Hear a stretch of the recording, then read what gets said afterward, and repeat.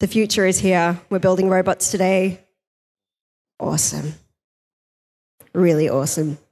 So we have Robert here to take us through on how it's all done. So he's from MakeSpace in Cambridge. He's come specially from the UK to join us today. And I'm very excited to build my first combat robot. So please show me how it's done. Thank you. Please, Robert.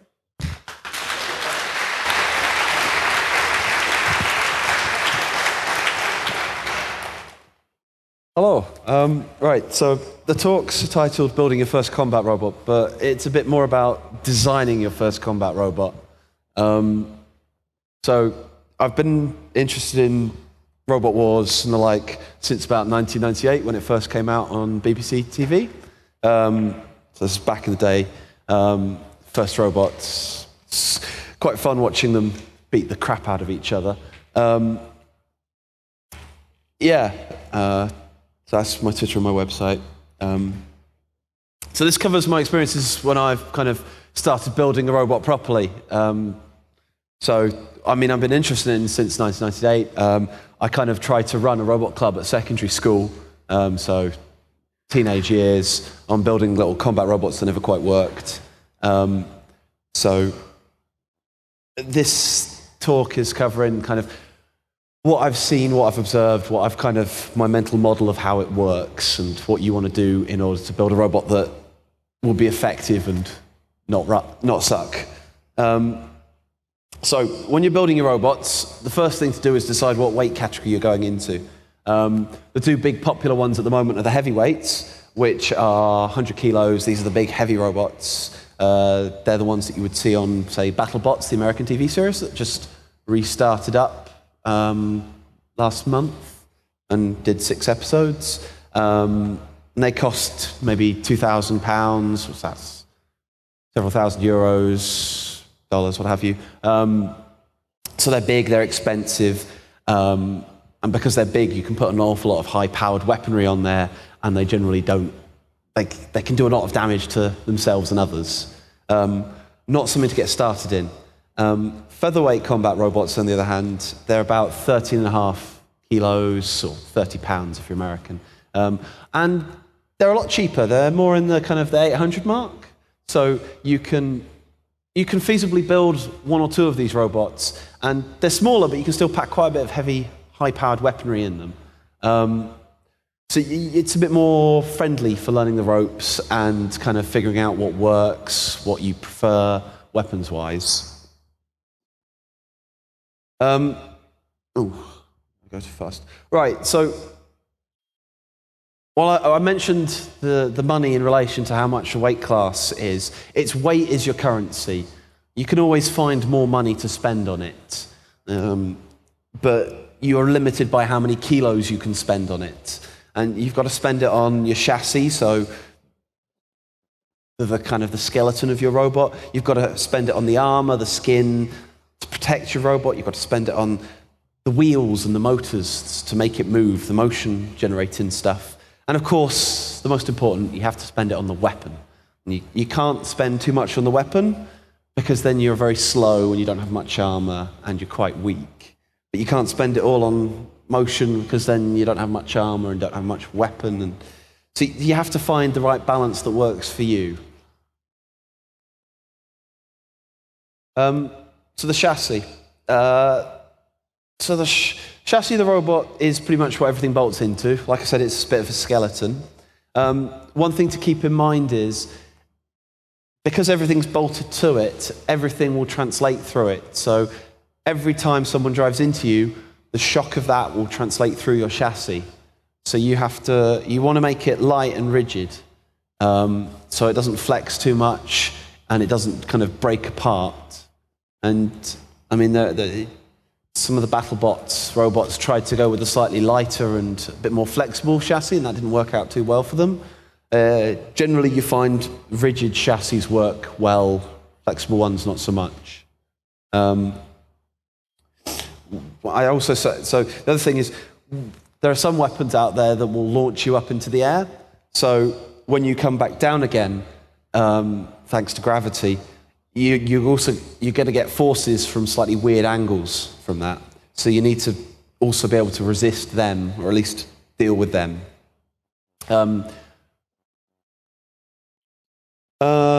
You can cheat slightly. So what you can do is you can say, I'm actually going to make my armor the chassis, and then you bolt everything into the armor. Yeah, you end up putting a bit more weight into the armor to do that, to kind of put mounting points in. And it means that if your armor sustains a big hit and gets bent out of shape, your chassis then ends up having to be bent out of shape, which could be bad. Say, makes one of your wheels lift off the ground, so now you've lost your motion, which sucks. So there are advantages, there are disadvantages to cheating and making it your armor. So this is the robot I'm building. It's a featherweight, and this is its chassis. It's about 400 millimeters by 450 millimeters. So it's what, 450 vertically, 400 horizontally. It's using drill motors for the motion and the weapon. I think I've over-engineered this chassis quite a bit. It's far too rigid and far too strong and not light enough. It's used, so the silver bits are aluminium C-section in 1/8 inch or 3.125 mil thick. And then it's got blanking plates welded on the ends of them to keep them solid, and then I've drilled and tapped them. So it breaks down quite nicely, but I think it's far too strong, which means I've had to lose out on other parts. So the other one is armor. So you can't dodge all of the attacks that your opponents will throw at you. You can dodge some of them by being fast and nippy and practicing your driving, but there will be a point where you accidentally end up in a corner and they'll ram into you, or they'll get a lucky hit on you. So for featherweight robots, most armor in the UK seems to be a type of steel called wear plate, or so these are steels that have been specifically heat treated and are made up of special alloys. And they look a little, and they've got similar kind of properties to, say, titanium, but they don't cost anywhere near as much. It's also quite easy to work them. Titanium likes welding itself to drill bits quite easily, and that ruins the drill bit and the titanium. Titanium's expensive, so it gets painful. With steel wear plate, it's basically just steel. Another cheaper alternative, often used for first-time robots, is thick plastic. So chopping boards are made out of plastic called HDPE, and you can buy that in quite thick sheets, maybe 20 mils thick. What's that? It's just under an inch. So you buy that and you can basically cut it up. It's quite easy to work with because it's plastic, so you can cut it up and you can build armor out of it. And because it's very cheap, you can build lots of bits of armor for it, so you can swap them out as they get damaged. And that works out quite well. One thing to do when you're building your armor is you've got to think a bit about the geometries of it, the shape. For some weapons, for say spinners, they have bars that spin around, and if you have sharp corners, the bar will hit that sharp corner and it'll catch, it'll grip on, and it will then rip your armor off, which is bad. So you want to try and have everything sloped in slightly, just so it's more likely the glancing blows will then bounce off and redirect the force rather than just trying to resist it. So I've then gone and broken all these. So I've got straight sides on mine. I'm using steel wear plate. So I've got sharp corners and I've got straight sides, the two things I said not to do. So I'm a terrible person. It'll be interesting.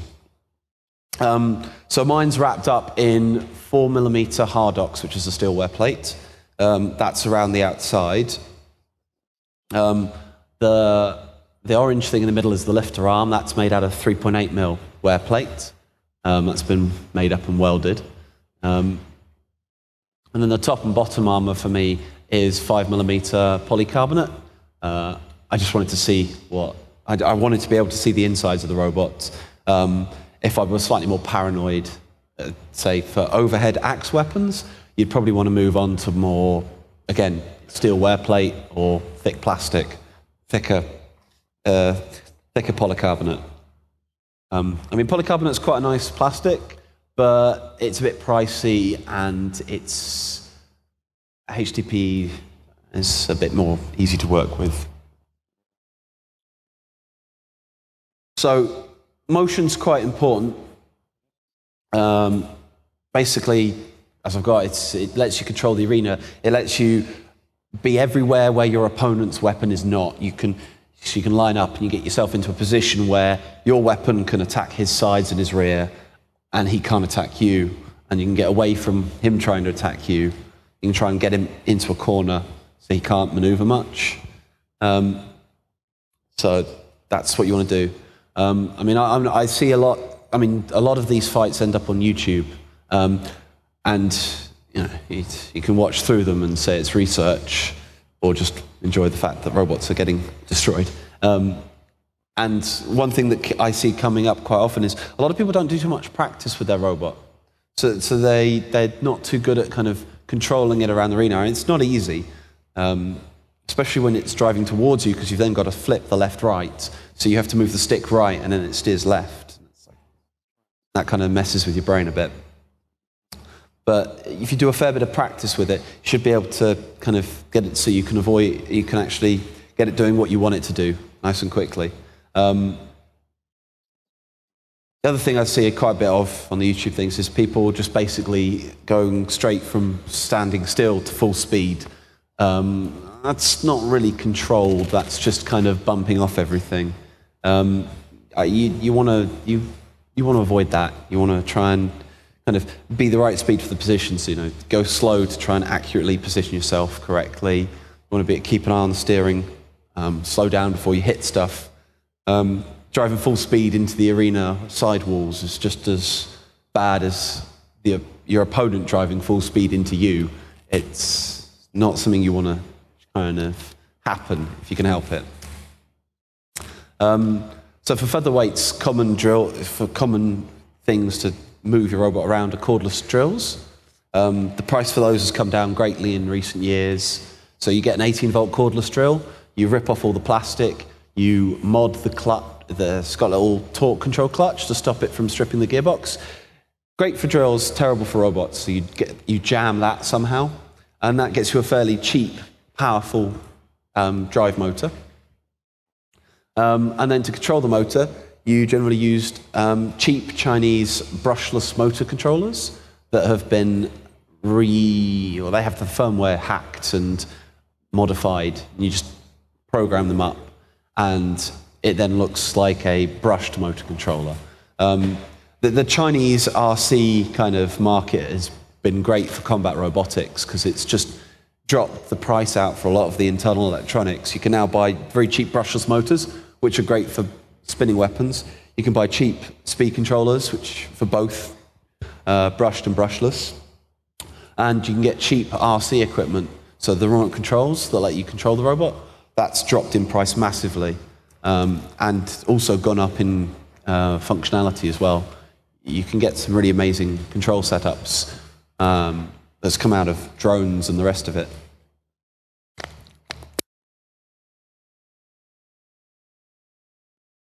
So that's my setup. You can see the aluminium C-section there at the bottom. So I've got two 73mm diameter wheels. I've got a belt drive linking the two, and then the motor and the speed controller are mounted at the back. And then the speed controller's on a bit of isolation to try not to translate shock through to it.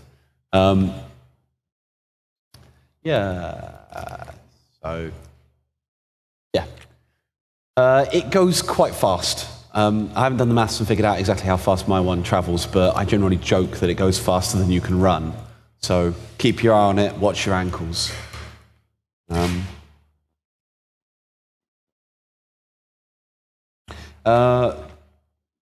So another big one is the weapon. So you've got an idea of now of like the chassis shape you want to have, the armor, and the wheels. Next, the most important fun one is the weapon. So there's lots of different weapon types out there that you've got. The two The two that I like, I think are the most effective and or destructive, are flippers and spinners. Spinners, I mean, there's other ones out there. You've got the piercing weapons, which basically put holes in the other guy. And you've got flails, which are just things on chains or rope that you kind of whip into them. They look nice, but they don't really cause much game-ending damage. Yeah, spinners can do some amazing amount of damage. So I don't know if anyone's watched BattleBots in the US, but there's something called Last Rites, which has this big metal bar that it spins around maybe 5 centimeters off the ground, and then that wangs into the other robots, and it was very effective, and it ripped a couple of robots completely to bits. There's also Ice Wave, that was the other one, that had a horizontal spinner. In addition to the horizontal spinners, you also get vertical spinners, so you get drums. So they'll have a drum with teeth on it, and then that'll spin. Spinners are very effective, but they have this downside of because there's a lot of kinetic, rotational momentum energy. If they can actually damage themselves as well. They can do just as much damage to themselves as they can an opponent. Just because if they hit them right, then they can fall on, and the weapon will hit the ground, and the shock will translate into the chassis and kind of shake it to pieces. And it's rare for spinners to... I mean, see, everyone likes spinners because they do they can destroy an opponent, but that doesn't happen too often. Most of the time, you'd end up just knocking stuff around. Flippers, on the other hand, are a lot more singularly effective because you can flip someone entirely out of the arena, which is an instant win. You don't have to chase them round for the rest of the match and then win to a judge's decision. You just flip them straight out, and that's it, won. So yeah, no, those are my two favoured. Don't think that you can put two weapons on. That never works out well. You need a certain amount of weight given over to securing the weapon in place. So if you've got two weapons, you have to have twice that weight, and that subtracts. So much better just have one big, powerful weapon. Of course, again, as with turning your armor into the chassis, you can cheat, and you can make the robot the weapon. So you can build what's called a rambot. So you just build this brick that's got nice, strong, rigid chassis and armor, and then you drive it into everyone else at high speed.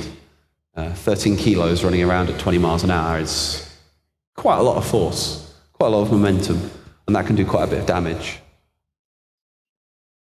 Yeah, so this is my robot, and that's a bit of railway rail.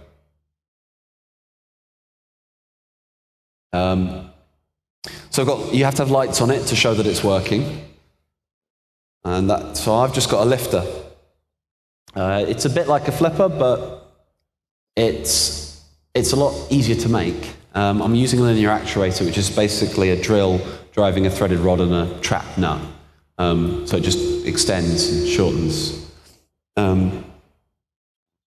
It's easy to make. It's less likely to hurt me.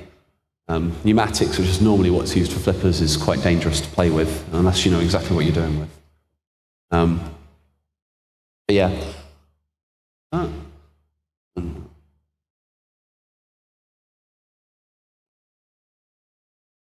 So, I'm just talking about balance. There is no perfect kind of balance set up yet. Every robot has a slightly different kind of ratio of how everything goes together.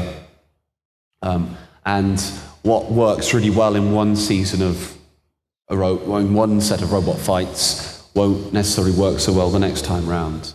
Because people keep perfecting and updating their designs. So it's good because it means you have to constantly evolve your robots, which is great fun, because you're constantly trying to pick yourself against other people. So yeah, that's pretty much it. these are the resources I use. So fightingrobots.co.uk is a big UK website where a lot of people talk about combat robots. Spark.tools, which is probably the best URL I've seen to date, is an predominantly American website. It's trying to cover a lot of the smaller scales, smaller weight classes. Robot Wars is the Australian forums. They've very much gone into, the Australians really have gone into robot combat in a big way.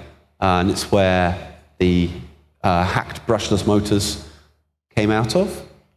Brushless motor speed controllers. E to the I pi plus 1 is an American guy called Charles Guan from MIT who posts very good, informative blogs about building robots and silly vehicles. He was on the latest version of BattleBots with Team JCAB, which has got Overdrive, which is a very nice robot. It was quite nice. Didn't do too well, though. So yeah, thanks for listening, and any questions? Please take a seat for questions or to the microphones. Jesus Christ. So we have microphones set up on the left and right. Please head to a microphone if you'd like to ask some dangerous design questions.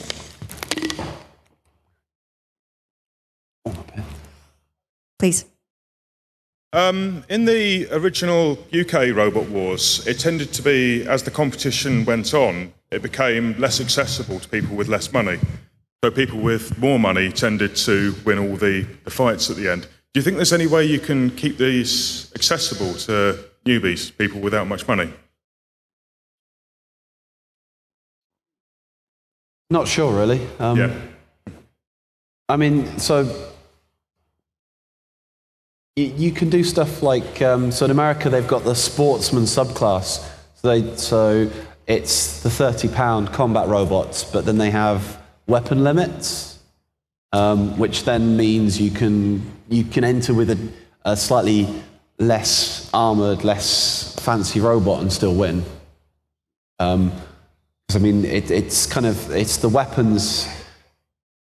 If you've got more money, you can spend on fancier armors and more powerful weapons. So if you limit them weapons, then that kind of sets a maximum on the cost there, and then it means you don't have to spend too much on your armor, and you end up getting slightly more interesting robot designs than, say, just spinning a metal bar at several thousand RPM and driving into your opponent as fast as possible. Okay. Thank you.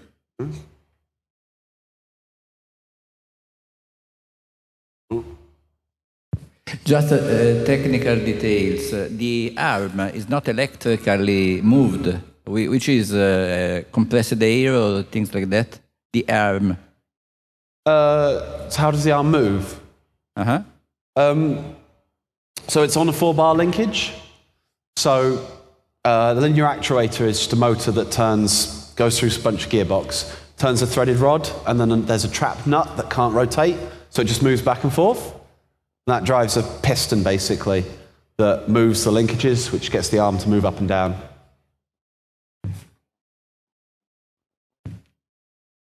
Could you perhaps, Robert, tell us a little bit about some of the other things you're doing while you're here at the camp? Say again, sorry? Could you perhaps tell us a few things about what else you're doing while you're at the camp? Will you be around to field questions, for instance? I'll be around for questions afterwards, sure. And where can people find you if they're looking to discuss? I'm living out of the EMF camp over up towards the extra shortest path. Because there is their own little CC camp robot war going on here today or tomorrow. So there's the HeboCon competition, I believe, which is the Japanese shitty robot competition where you try and build robots that aren't so great and fight them. I believe that's happening today, and there's a contest tomorrow for that. Yeah. So we can try our silly robots before we get excited with the combats. Are there any more questions?